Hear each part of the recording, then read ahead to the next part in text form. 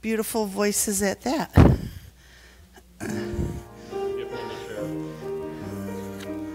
Oh, good. Oh, it's a boppy one. Do we need that? Bop. There's a river flowing in my soul. There's a river flowing in my soul.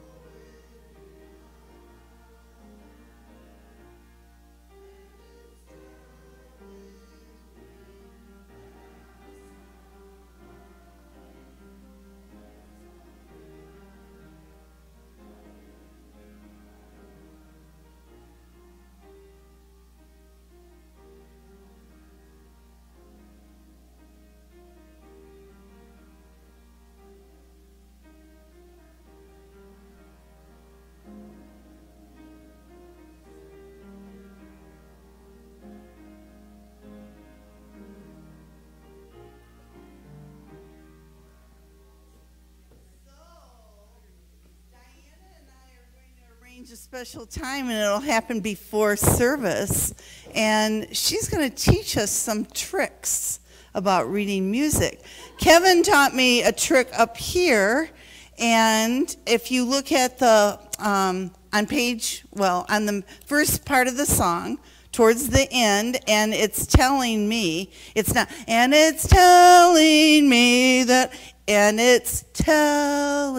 me those notes with the holes in them. That means you slow it down. Slow it down. And then it's a mystery what happened at the end, but Diana will tell us another time. It has something to do with that little number 3 on the second page. Sing this section several times at the end.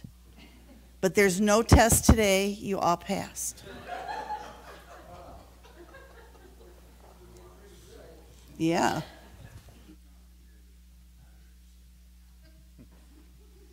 Okay, good morning, everyone. And welcome to Universalist Unitarian Church of Farmington. My name's Kevin Smith. I'll be your service leader this morning. I am currently serving as the VP of Finance, part of the executive board here at the church. So I'd like to extend a special welcome to any visitors today. Please join us in the lower level after the service for coffee hour. Give you a chance to meet our members as well as have any questions answered. We'll have someone from our membership committee down near the visitors table for you to talk to if you'd like. So at this point, I'd like to invite any first-time visitors who are brave enough to stand and let us know where you're from and how you heard about us. We'd like to meet you. Any brave souls? Okay. So if there are some out there, just so you know, during the service, we have supervised nursery for babies and toddlers and religious education classes for children and youth. Please see our religious education coordinator, Natalie Case, here, if you have any questions or you need more information. And should you need to leave the service for any reason, there are 2 other locations in the building where the service is broadcast. One of the ushers can direct you to those locations. So we have a new script here. So, our UU principles begin with our pledge to affirm and promote the inherent worth and dignity of all people. As we are a welcoming congregation, we welcome into our community people of all races, sexual orientations, belief systems, and ages, including any who are fidgety and create youthful noises. These little humans represent our future and are welcome in our meeting house. So I have a couple of announcements. One is that following the service, actually about noon, the membership committee will be holding a new UU discussion. This is targeted for folks that maybe have been coming here a while and are interested in becoming full members here, and we present some information and answer questions. So it's today at about noon for an hour or two down in the Marge Brown room. Even if you haven't already signed up for this, you're welcome to walk in and join us. And I have an announcement from Paul Denowitz. Come on up, Paul.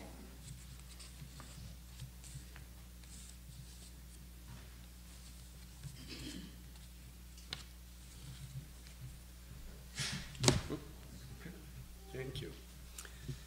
Thank you. Instead of Tom Adis, you get me today, beating on you, saying the auction is going to be November 10th. It's probably our biggest and most enjoyable event of the year. We have food and we have a lot of enjoyable parties and times and to last us throughout the year. So Tom is going to be registering downstairs for people that are going to attend, and it would be $20 currently, and that includes dinner and drink. And then we'll have a silent auction as well. And so please plan on joining us November 10th. It'll be at 5:30 here at church. And we'll look forward to a great time. The theme is Once Upon a Time, so plan your costumes accordingly, and or no costumes are required. So don't feel pressure that way. And let me see, what else was I going to say? We'll have baskets downstairs for the committees you can put your raffle tickets in. And we will look forward to seeing you on November 10th. Thank you. I have one little thing to add about the auction. If there's anyone that would like to attend and for whatever reason this year needs a scholarship as far as a ticket to be confidentially gifted to them, just contact me during the week. We've had some generous offers of people buying a couple extra tickets to share with the congregation. Thanks.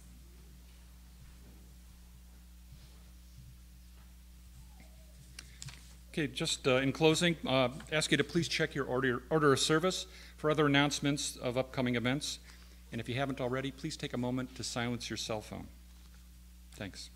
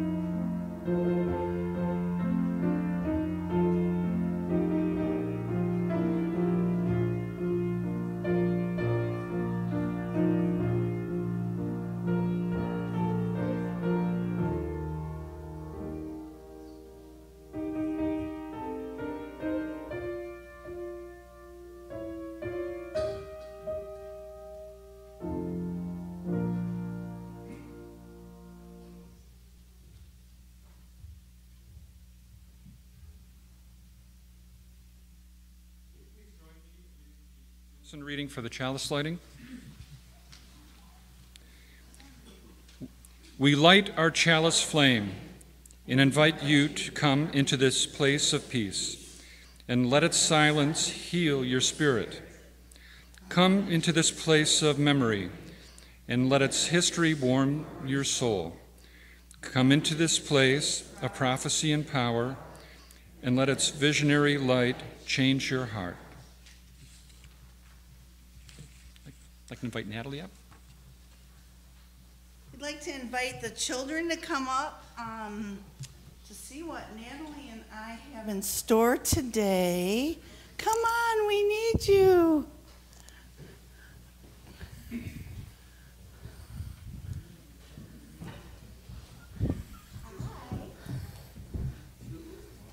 So this morning, we're going to talk about something that I think the adults and the children can think about. I'm going to just get behind you a second. I should have brought the globe over here. So I've got the whole world in my hands, right? Let's see. So does anybody know in here where we live? Can anybody find where we live? Do you know where we live on this big earth? You think, oh yeah. Aren't we lucky to live in that place that's easy to find with the water all around it? Well, way on the other side of the world, way over here in these islands, there's some special people that are called the Maori people. And the Maori people, they're very cool. They tell stories to each other. Like, you know, when you get together for breakfast, they tell stories to each other. Whoa, and they have lots of tattoos. And the tattoos tell stories too. But one thing that they do is when they go visit each other, instead of bringing flowers or candy, they bring a song to one another. So each family or each individual would have a song that they would bring when they're visiting somebody. So Natalie has some words from a long time ago friend. And so it's written by somebody from the First Nations, and they have beautiful names, but I can't say them. They have the American names written here, so James Dumont and Martin. But what they have to say on this subject is, sing our beautiful songs, so that we might dance to their melody in the sky world. Give voice to our most sacred teachings, so that we might hear the knowledge of the star world. Savor the deepest love of life, so that we might feel the throb at the heart of the universe. Love and cherish your relatives around you, so that we might sense too the embrace of loved ones. And when you touch life, touch it deeply, so that we will feel through your fingertips the memories of the beautiful earth. So can any of the kids up here, any of you have a favorite song? Even if it's a song that, you know, somebody sings on the radio. Do you have a favorite song? Do you have a favorite song? Oh, that's nice. And I bet Happy Birthday is a favorite song, right? Well, Natalie and I are going to teach you a favorite song that you already know, but this could be the easiest song. So if somebody gave you free tickets to go visit the Maori people, this could be everyone's song, right? You all know it, so you can help sing it. Look, this is a clue. This little light of mine, I'm going to let it shine. This little light of mine, I'm gonna let it shine, let it shine, let it shine, let it shine. So, and we're all going to sing when you go off to Sunday school, this song that says, now let us sing, sing, sing, sing, now let us sing, sing, sing, sing. And it goes on and on. So whichever part you choose, it's going to be fine. And it's number 368. Who's carrying the chalice today? You want to carry the chalice today? All right. Turn it on and you can carry it. All right, they're going to follow you wherever you go. We're ready. Sing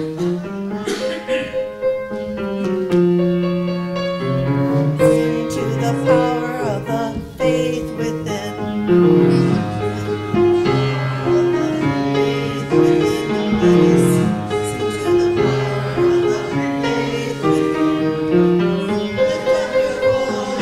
Be not afraid, sing to the power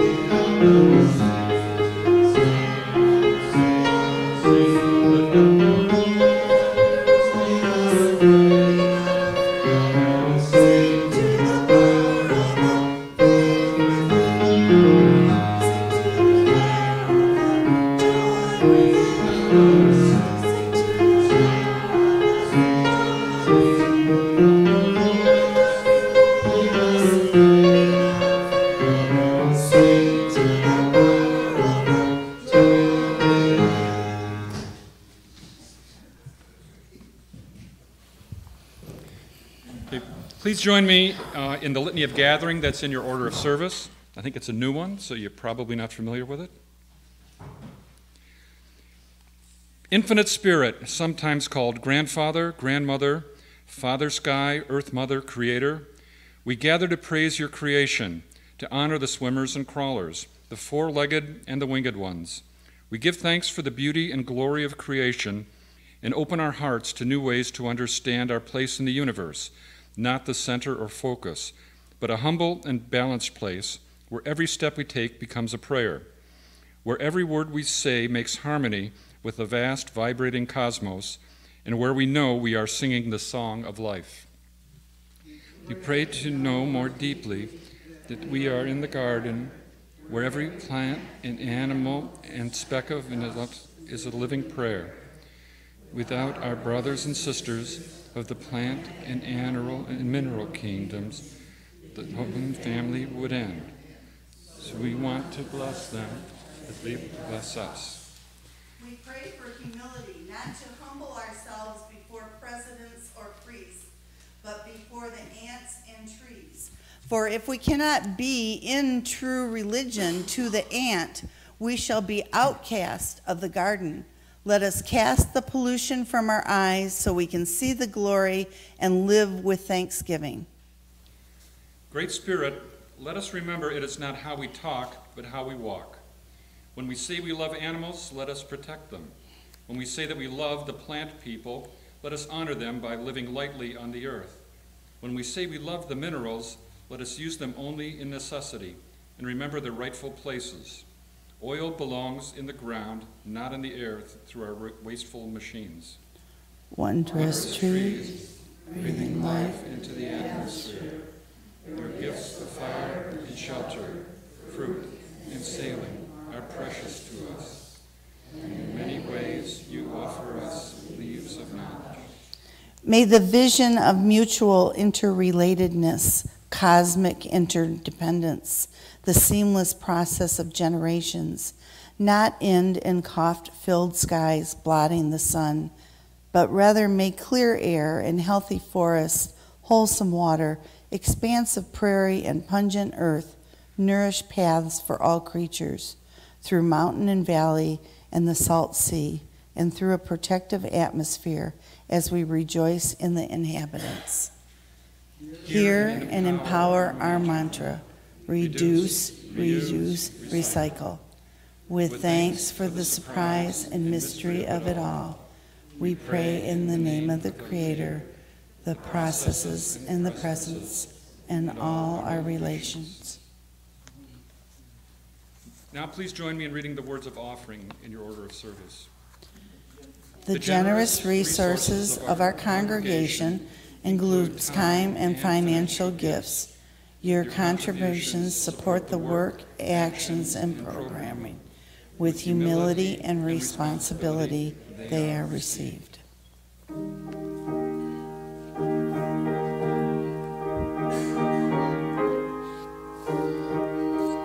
Thanks.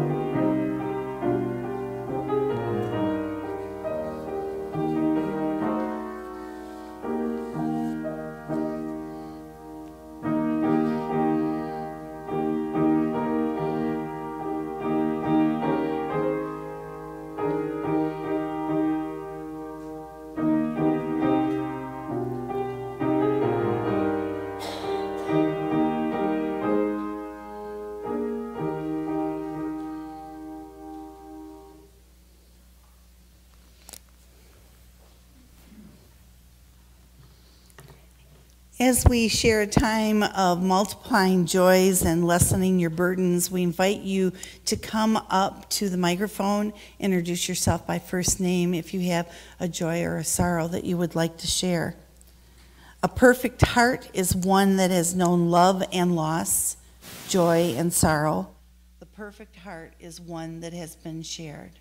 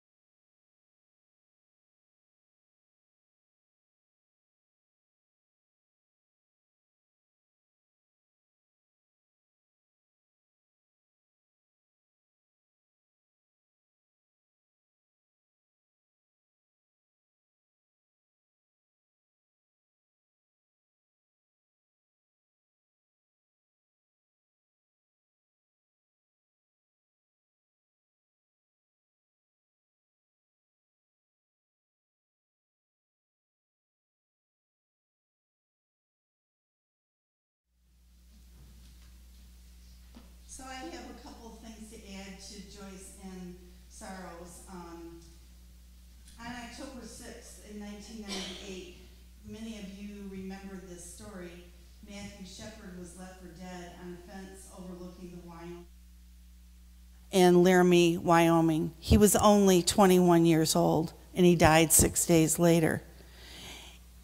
That was the beginning of realizing just how far bullying can go in the gay and lesbian community. And now we have moved to accepting and understanding the awareness of the whole spectrum of gender. Some of you might think, well, Leonetta, why are you bringing this up? 6 years ago was a long time. Believe me, I'm going to address something more current in a second that we have on our minds. But just last night in Auburn Hills, some of you might have heard about this story, and it was a situation where kids were just leaving a Steak and Shake, and they were driving out of the Steak and Shake, and a car with two other people drove by them and shouted a lot of obscenities that I'm not going to go through, but accusing them of being gay and screaming at them and threatening them. And so we're in a place that you're going to hear more about this in the sermon. We're in a place that sometimes you say, well, Leonetta, we come to church on Sunday because we want to feel good. But Unitarian Universalists are different, in my opinion, than any other group of people that practice their faith, because they know that feeling good means feeling relevant and taking actions when actions need to be taken. Feeling good means that we address the realities and the... Siri is not able to do that, unfortunately. So I don't know what she thinks I'm asking her to do, but unfortunately, she wasn't in the order of service, so she's not going to participate.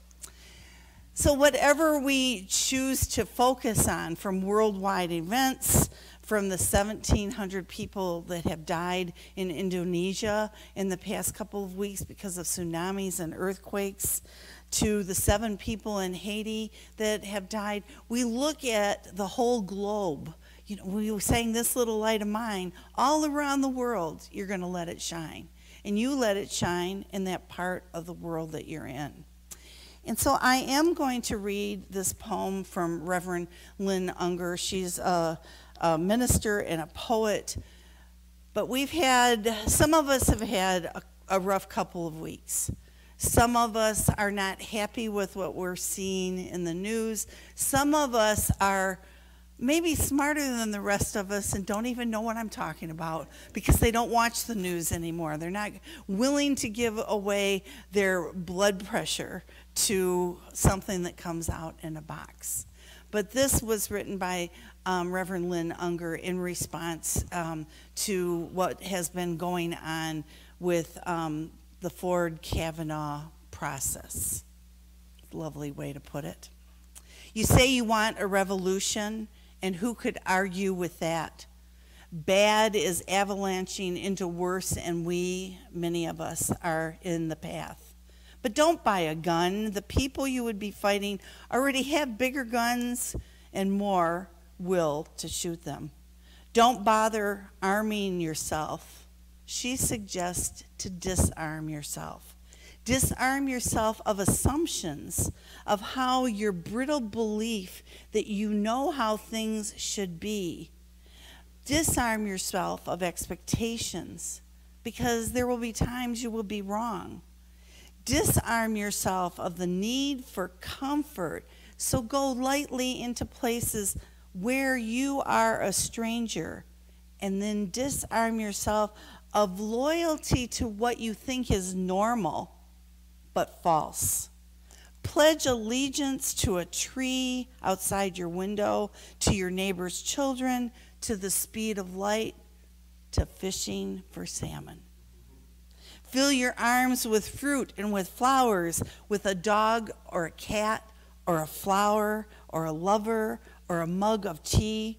Fill your body with singing and dancing or the scent of bay trees in the rain. Empty your world of all that fails to serve the revolution, that fails the test of the seventh generation.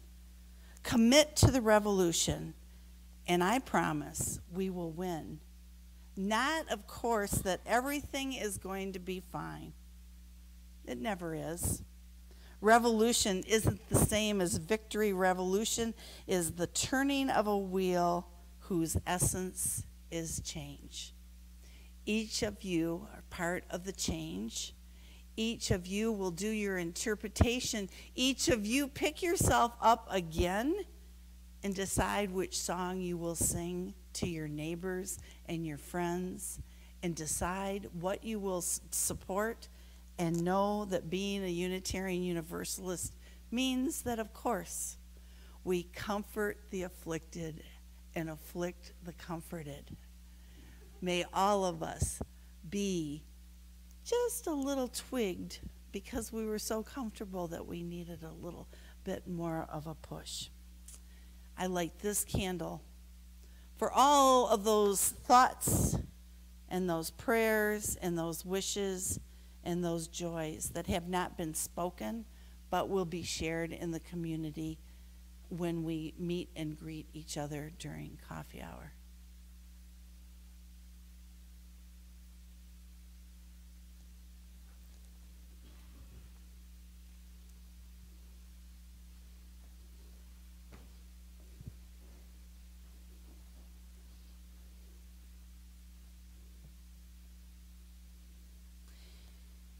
If you would please turn to, again, in the hymnal that is teal, to 1031.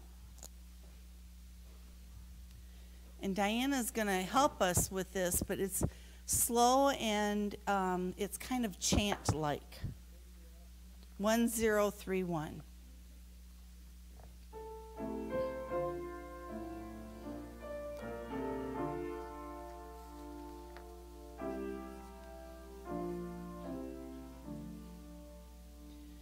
May I be filled with love and kindness. May you be pure. May you be peaceful and at ease. May you be whole. May we be filled with love and kindness. May we be well. May we be filled with love and kindness. May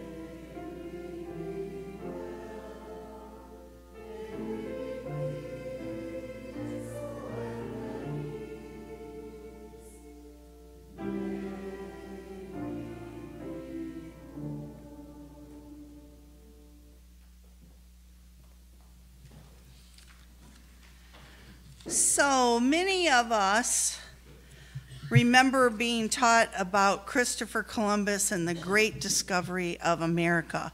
And one of the poems that some of you might have memorized was, in 1492, Columbus sailed the ocean blue. He had 3 ships and left from Spain. He sailed through sunshine, wind, and rain. He sailed by night, he sailed by day. He used the stars to find his way. A compass also helped him know how to find the way to go. 90 sailors were on board. Some worked while others snored. Then the workers went to sleep. The others watched the ocean deep. Day after day, they looked for land. They dreamed of trees and rock and sand. October 12th, their dream came true. You never saw a happier crew. Indians, Indians, Columbus cried. His heart was filled with joyful pride. But India, the land was not. It was the Bahamas, and it was hot. The natives were very nice. They gave the Sailors, food, and spice, Columbus sailed on to find some gold to bring back home as he'd been told. He made the trip again and again, trading gold to bring to Spain. The first American, no, not quite. But Columbus was brave and he was bright. It's nice that we ended on a positive note for the poor guy. Everything gets rewritten, right? Most recently, the European explorer Christopher Columbus, who represents what some say, and as we interpret now, the violent history of colonization in the Western Hemisphere to many. Now we see it from a different perspective. As a side note, a very dramatic description of this colonization can be seen, and I strongly recommend you looking at this up on Netflix, in The Addams Family 2, Part 2, when the socially aware daughter named Wednesday takes over the Columbus Day parade at her school and gives the real definition of what happens when Columbus went on his voyage. In recent years, we have come to respect the rights and the customs of the First Nations people who are already living in the Americas. In fact, if you're still referring to them as Native American Indians, hopefully you're not, and you go to the trouble of calling them First Nations. The holiday of this Indigenous Day was first changed in South Dakota, where in 1989, Lynn Hart, working with the governor, put in place a resolution that the second Monday of October as Indigenous Day, as the beginning of the Year of Reconciliation in 1990. It was instituted then in Berkeley, California in 1992, coincided with the 500th anniversary of the arrival of Columbus in the Americas in 1492. The Indigenous Peoples Day was first celebrated on October 12th in 1992. Indigenous describes people that are living and practicing customs and rituals that are reflective of the natural seasons and have a special connection to a particular place of origin. When we were at the UU Church in London, Ontario, Canada last week, many people were wearing orange shirts.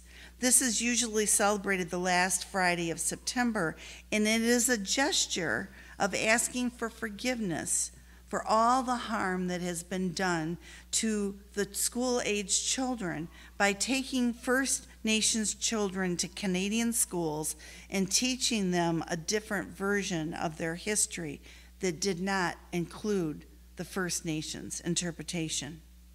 As Unitarian Universalists, we continue to widen our faith umbrella to include earth-centered faith practices. These range from Celtic neo-pagan to Australian Aboriginal to First Nations to Maori and Hawaiian earth-centered religions. The Coven of Unitarian Universalist Pagans was officially included as a faith group at the UU General Assembly in the mid-1980s. That brought in rich traditions of connections and deep responsibility to the sustainability of our planet. So, I'm going to pause for a minute because I want to ask you a question. This is kind of a working question for all of you. Just as this morning I asked you what would be your song, I'm going to ask you today, given everything that's happened in your life, whatever that is, in the last couple of weeks, what would have been your message for today? Because I'm just going to peel back the curtain into a minister's process, if you will. I won't be dramatic and call it angst, but sometimes it is angst. Sometimes we are weighing out things. I look at the calendar a month ago and I write up this description about Indigenous Day that is so important. And then big events happen in the news. And then there's tsunamis. There's tsunamis in Indonesia, and then there's tsunamis that come out of our telephones, and there's tsunamis that we get caught up in.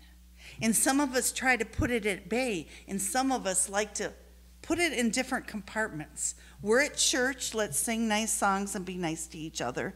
Then we go home and, have a glass of wine and turn on the news or the football game and whatever else happens. And then we deal with our family and whatever else happens. So what would have been your message today?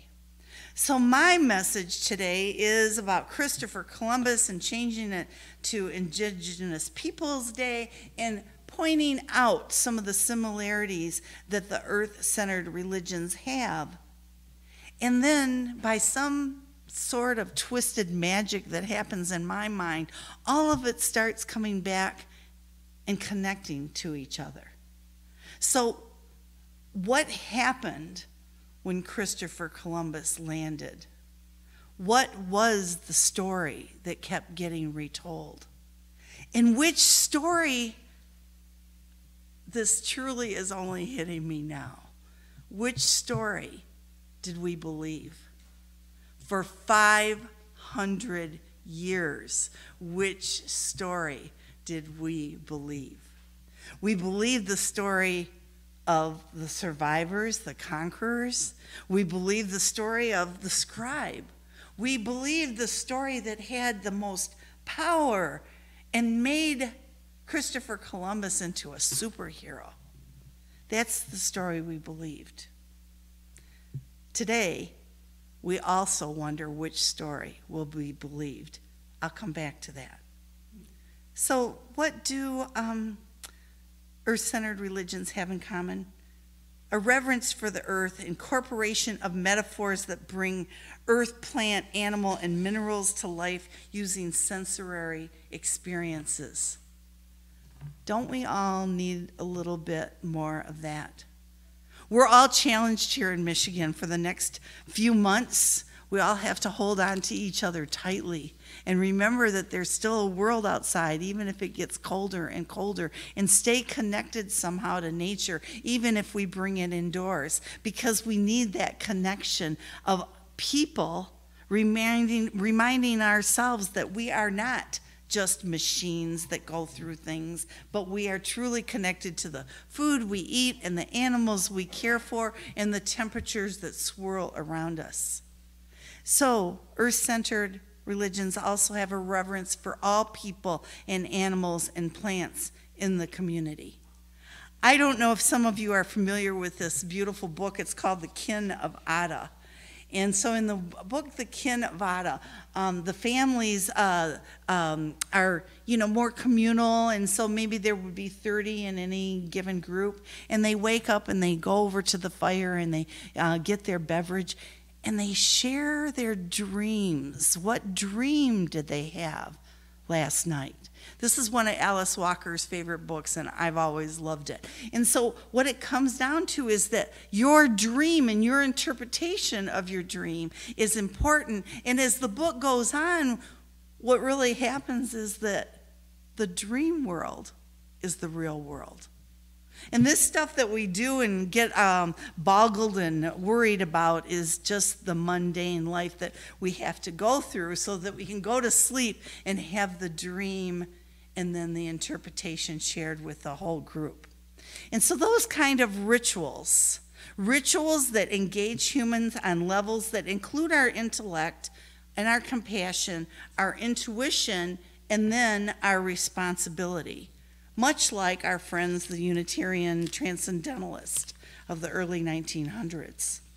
So invitations into experiences that transcend our daily experiences of navigating through the day, including blessings with sage, fasting, walkabouts, vision quests, drumming, silences, sweat lodges, honoring the directions and the power of the forces of nature. So many of you worked on this land this year. You worked on this land and you moved trees and you moved dirt, and we had to bring in some other kind of dirt because our dirt wasn't the right kind of dirt. There's more than one kind of dirt. Talk to George if you want to know all the kinds of dirt that he had to deal with and discuss. And we had to buy dirt sometimes. And then the path, raise your hand. How many of you have been on the path within the last 6 months? I invite the rest of you to visit the path. It looks lovely. Part of it is coated now with all kinds of wood and chippings that the people have been working on in this congregation. And so, no, if you ask them if they were First Nations, no, we're not First Nations. We're Unitarians. We're Unitarian Universalists. Yes, of course you are. And you're connected to the earth. Now, the only thing that was missing, and I wish we could go back in time, and I can see a couple people that would have loved to participate in this. Every time a tree was cut down, we would have embraced it and gave it a blessing and thanked it before it was toppled, because it has served us for so long on this land. And so that connection to the land is important. Some of you wonder where all of these things come from and where they show up. And once you start thinking about earth-centered religions, you'll see it show up in collective tribes, in different movies, etc. Remember the Blue People movie, the Avatar movie? How many of you saw that? Okay, well, I'm doing about 35% here. But anyway, it's in a different dimension, and all the people are blue, but one of the high priestesses dies. And they get together after she dies, and they do a memorial chant and blessing, the entire collective tribe.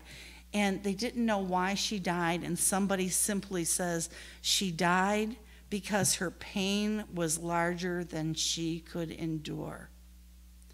What a beautiful phrase to remember. What a beautiful phrase to use as we process. Why did somebody die at 30 or somebody die at 20 and somebody else die at 104? Our bodies are fragile. Sometimes they go through pains that we cannot endure.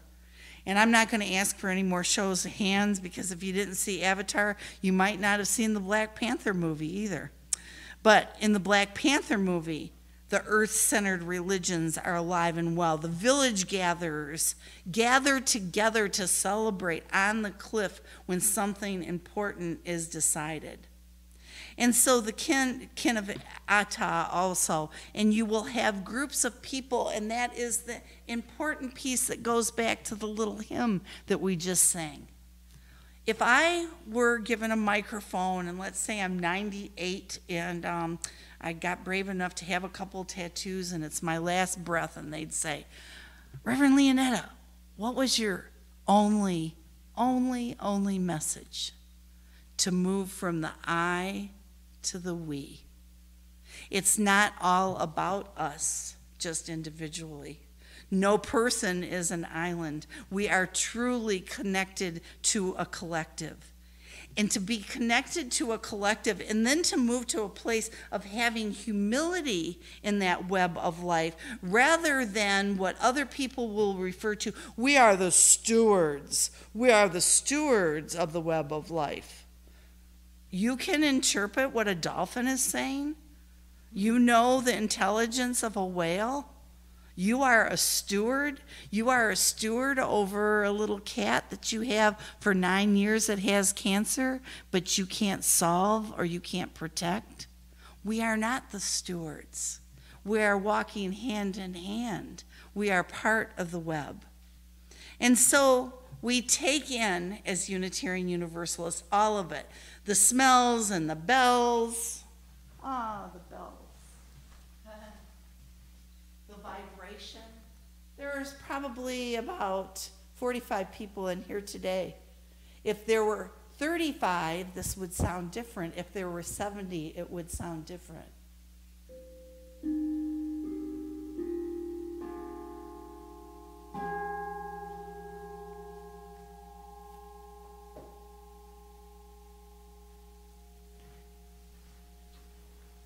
The tone continues. It continues through your soul, and you feel it. And some of you question, there she goes again, why? Why to make a point? It's not just one vibration.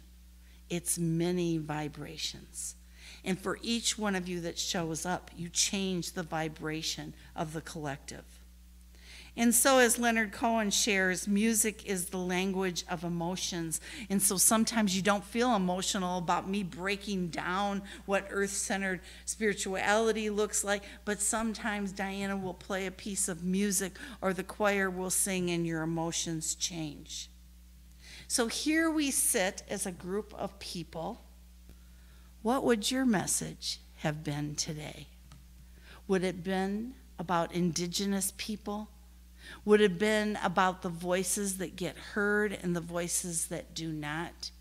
Would it have been about the processes that we create, some that seem fair and some that don't? Because sometimes processes are put into place in our congregation and in the bigger world to protect people. And sometimes the people that get protected aren't the ones that we think need the protection.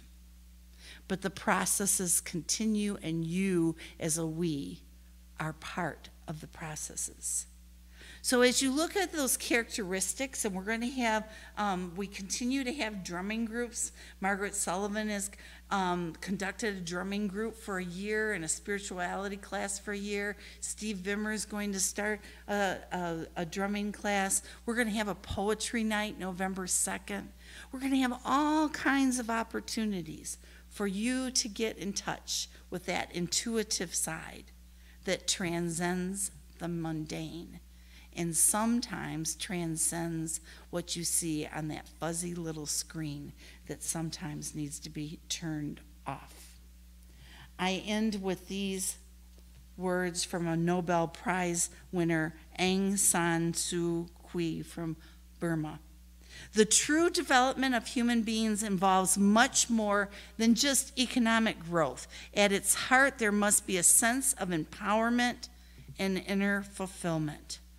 This alone will ensure that human and cultural values remain paramount in a world where political leadership is often synonymous with tyranny and the rule of a narrow elite. This was written over 20 years ago. People's participation in social and political transformation is the central issue of our time. This can be achieved only through the establishment of societies that place human worth about power and liberation above control. In this paradigm, development requires democracy, the genuine empowerment of the people. The challenge we now face is for the different nations and peoples of the world to agree on a basic set of human values, which will serve as a unifying force in the development of a genuine global community. That's where our work continues, not just starts. There were voices heard, and there will continue to be voices heard. And all I can ask you to do is make sure that your voice is among them. So be it. Would you please look at the unison benediction? And what I'd like to say here about this is we all have a choice. Sometimes we have a heavy Sunday. Maybe this was a heavy Sunday. But it can also be an uplifting Sunday, because I can share with each one of you is I have such a wonderful position here, position in this church, but position here to see all of you. Isn't it amazing that in this room you could talk to at least 10 people and know that they were like-minded? I personally don't have any other location where that happens in my life. So to be here is an honor among you, all of you doing the work differently than the one next to you, but under the same umbrella. So therefore, our unison benediction. Beauty is before me, and beauty behind me. Above me and below me hovers the beautiful. I'm surrounded by it. I am immersed in it. In my youth, I am aware of it. And in my old age, I shall walk quietly the beautiful trail. In beauty it is begun, in beauty it is ended. So, of course, there's only one word that I would add. I shall not walk quietly the beautiful trail. Don't walk quietly. Let your wisdom show and make it a wonderful, powerful week of healing.